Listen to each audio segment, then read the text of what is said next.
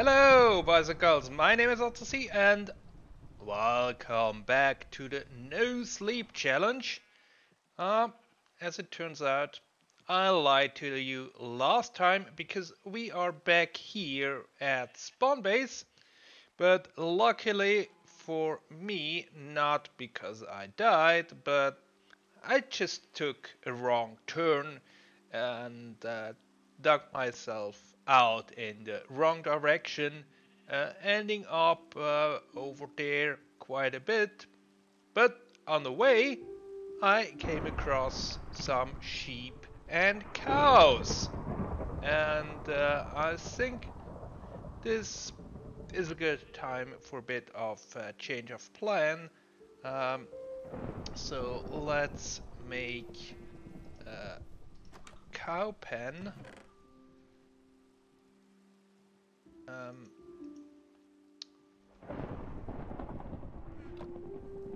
we can put the raw cod in here,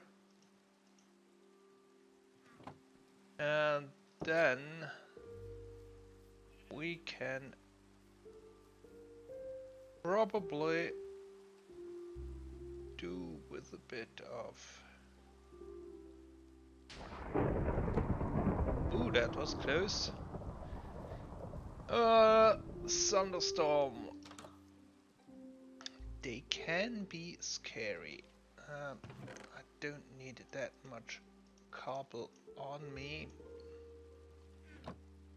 So let's make a new shovel.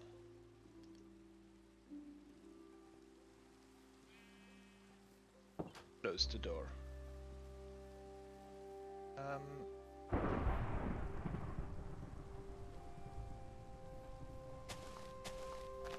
Flatten the area a bit here. So can have a nice pen and then breed up the cows for leather mainly.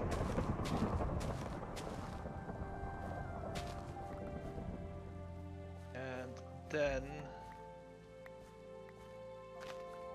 okay, storm passed by and it's still day. Just barely.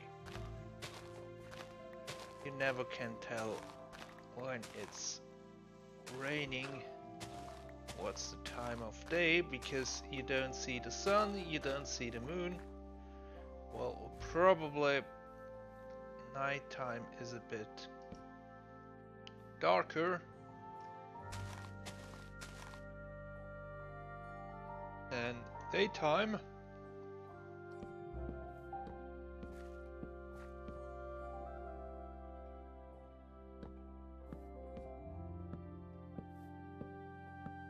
But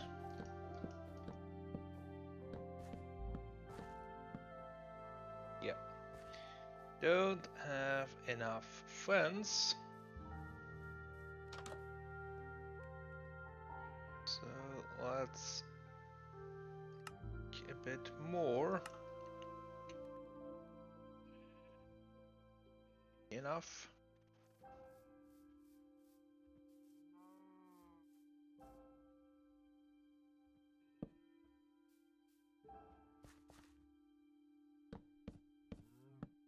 And with the fence here along the line, you cannot get out from the inside.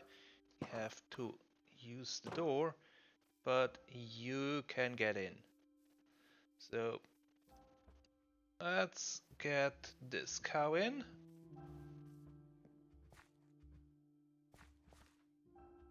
Alright, number one is in. Let's do the same for the other one. Don't wander off.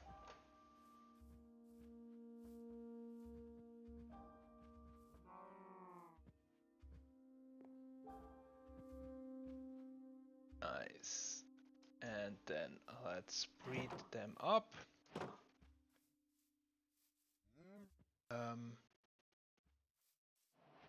One sheep went up there.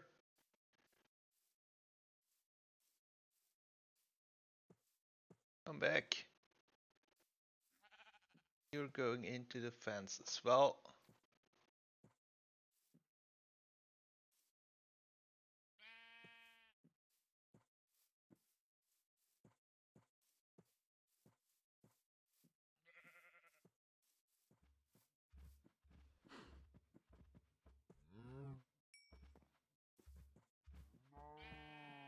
Nice. And ooh.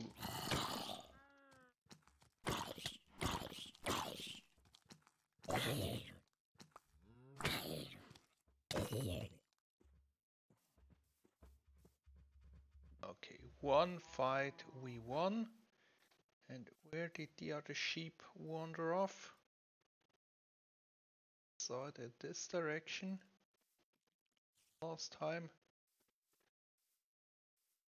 And generally speaking, it's not a good idea to have animal pen in your spawn chunks because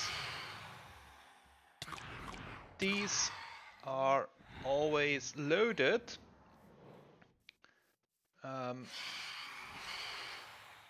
and thereby the mob cap is filled up. So I experienced that in my other Minecraft series where I had a huge cow pen right at spawn.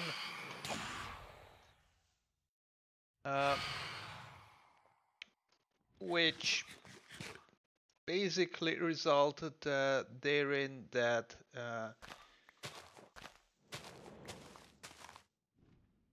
no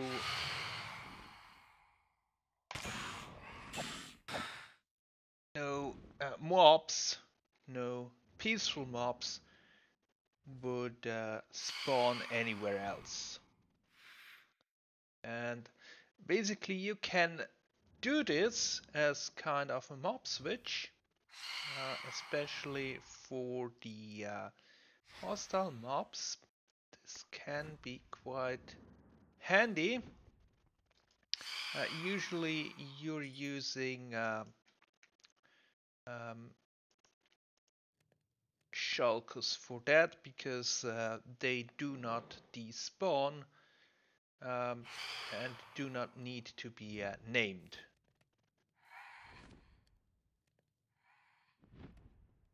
Alright, so let's do the smelting here. And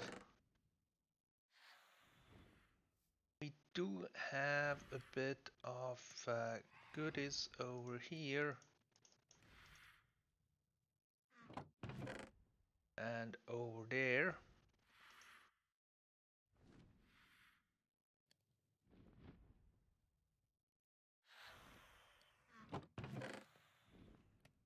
So let's sort this out a bit. This chest right at the entrance. It's a bit of a inconvenience. So maybe we can get rid of it.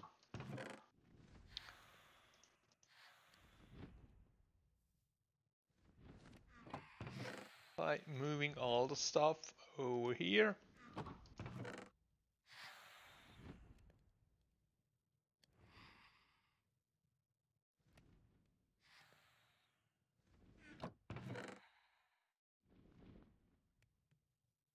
Very unorganized my inventory.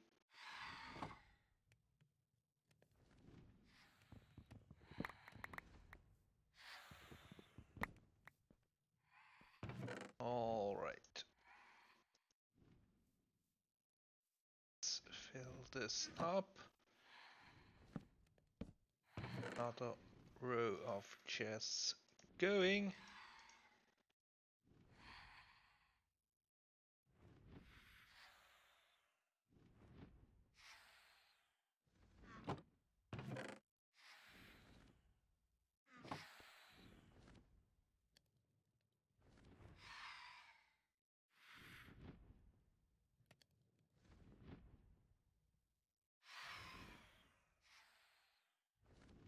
Is it all the wheat we have?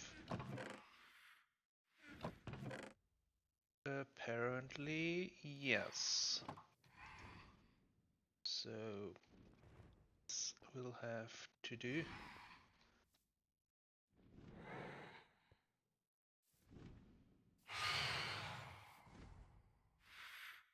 And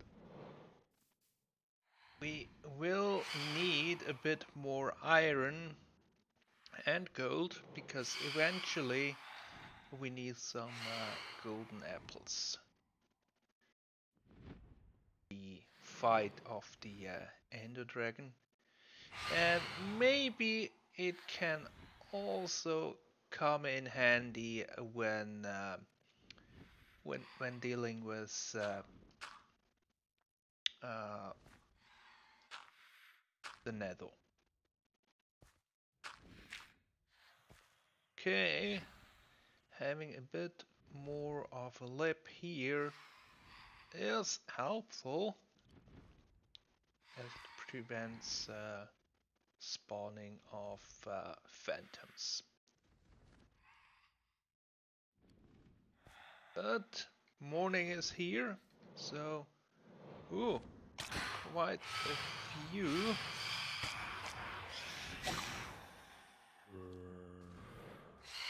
And a zombie.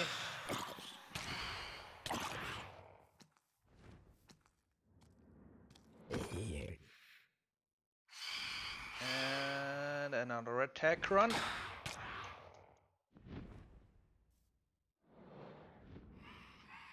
They should burn up pretty soon.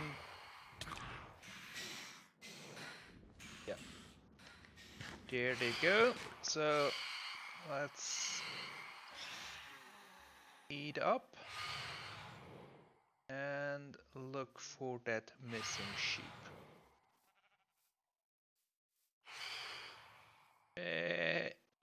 Where are you? Have to be somewhere here around. There you are. Ooh, and there's a chicken.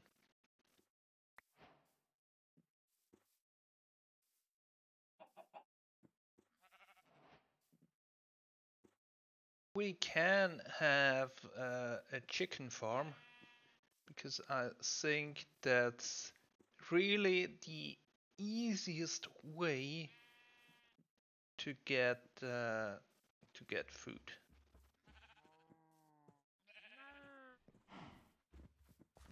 All right, so let's breed you up as well, and we got another brown sheep. So then let's turn our attention to the farm.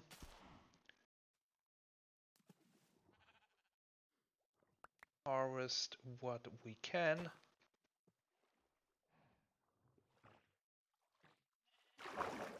It's not quite ripe. Carrots are.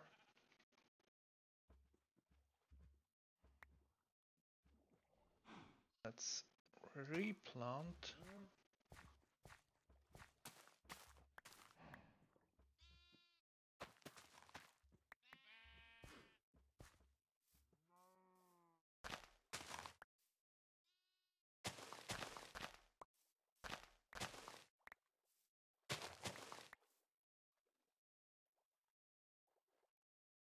All right. So at least the that was unintentional. At least the wheat and the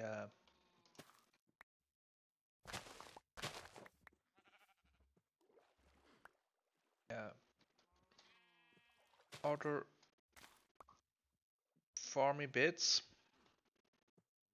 they need to have a player nearby.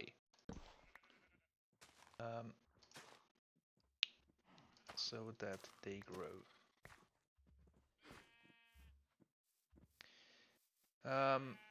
let's also fetch that chicken from over there. There is a pig, but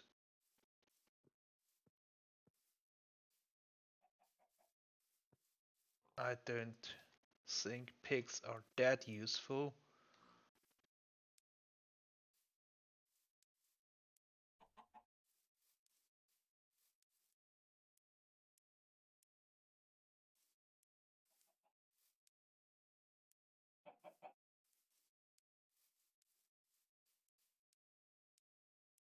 Yeah,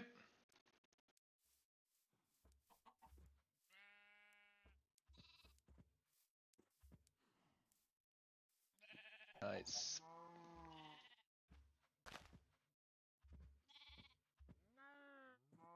Are you ready to breed again? Probably help. Yep, doing it with wheat. Yeah, you stay in. You stay in. And I left the door open.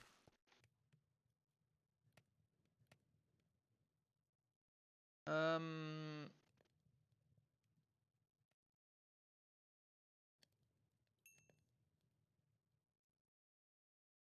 this is cooked. That is cooked. All right. We do have. Let's smelt up that iron.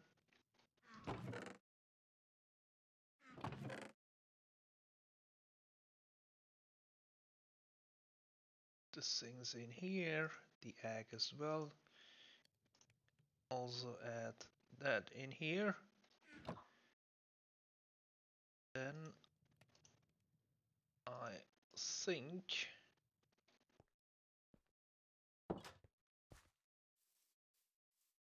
some more log chopping here on this side, as you can never have enough wood. And having a bit of an open area does not help with phantoms at night, but if you can light it up, it helps with other mobs.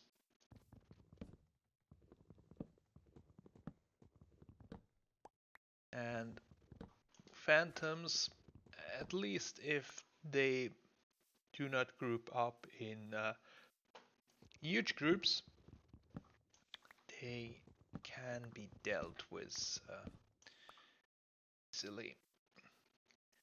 At least once we got a decent sword, should be a 1 or 2 hit kill. Perfect.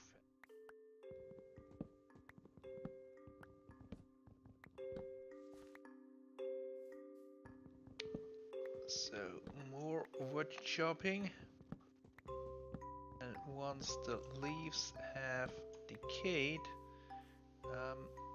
we can then also light up the area.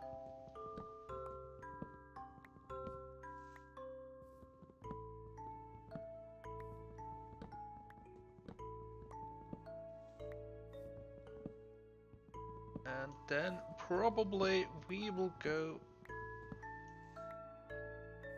a bit of fishing here, so I can breed up the cows, get enough leather, get enough sugarcane for paper, so we can craft quite a bunch of books.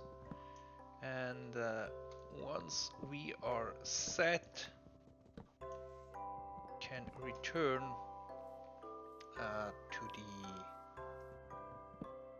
to the village,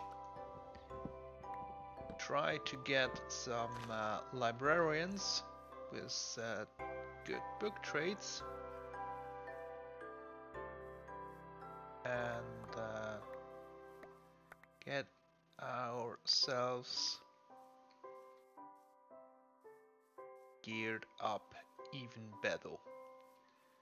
If we could also get a cleric. It would also be nice because the clerics they trade ender pearls, at least at the higher level, and ender pearls we need to get to the end, and at least if we don't want to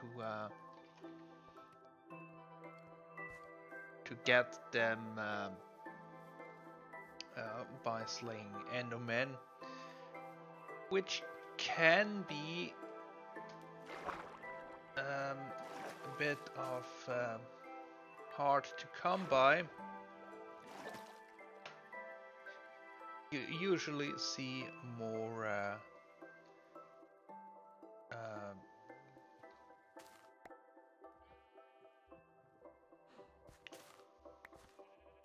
more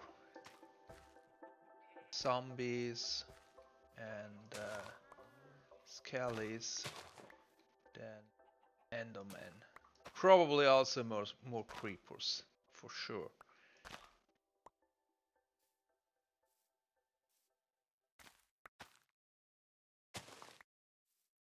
Right.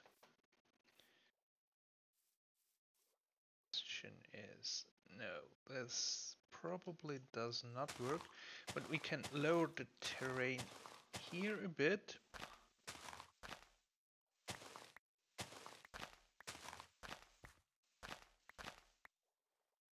And then have more farmland.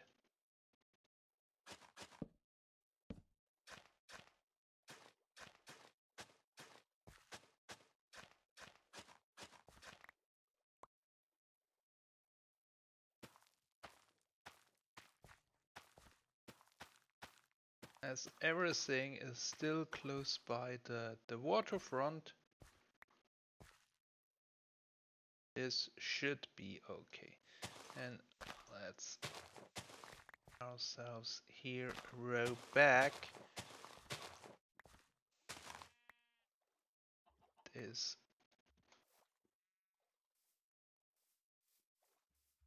not farmed. Okay. And go ahead and light up a bit more.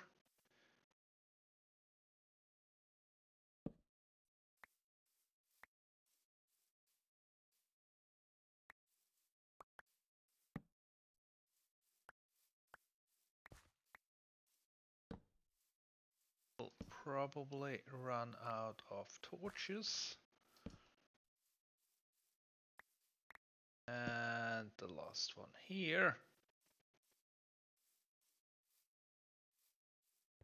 Then the door is still open. Can craft a few torches.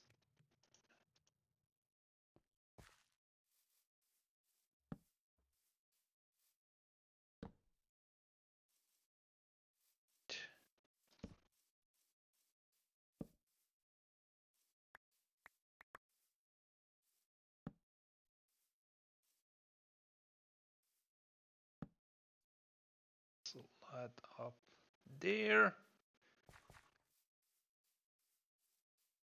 And then probably we will hear some screaming phantoms soon enough.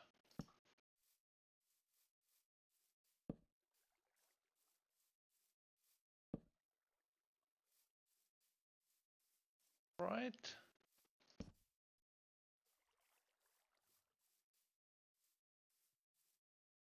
This looks...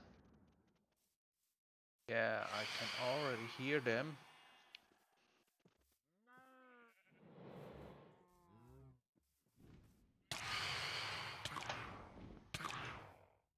Okay, that was 3 bites, so let's stick to the cover.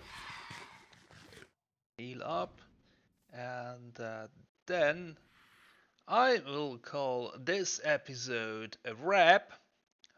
Between now and the next one, I will probably do some fishing just to get the stock of wheat and leather up so we can have a decent progress next time. So until then, goodbye.